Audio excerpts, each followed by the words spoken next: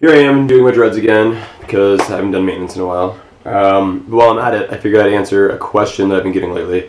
How do you keep your dreads blunted? Well, the fact of the matter is I really don't have to do that much to them to keep them blunted because I found if you have tight knots from the beginning and keep your dreads tight and locked up, they're not going to get as loose. It just doesn't happen. They don't loosen up as well.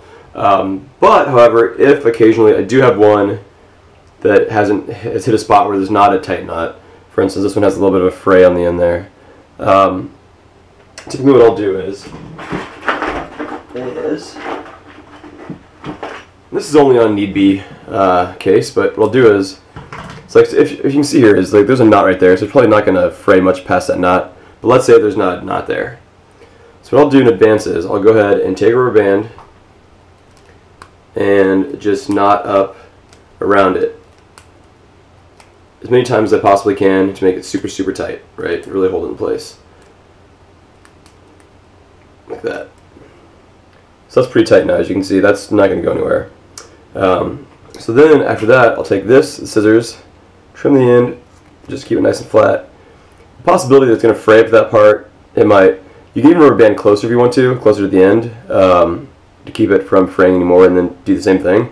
But then basically when the rubber band's on there, just don't touch it. Leave it there until it falls off. And by the time it falls off, you should have a nice tight knot formed there.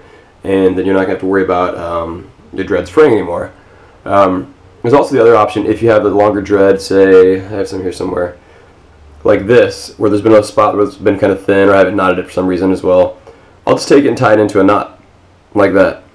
And it seems to hold pretty well too. And sometimes even on the ends you'll have one that gets really, really loose and starts to fray a little bit. You'll just tie it in a knot. It works really well too instead of using a rubber band. Like for instance this one here, as you can see, I tied it into a knot a long time ago and it's not really doing anything. It's kind of holding just the way it is because it can't fray through the knot, so, you know. And that kind of blends in better than rubber band.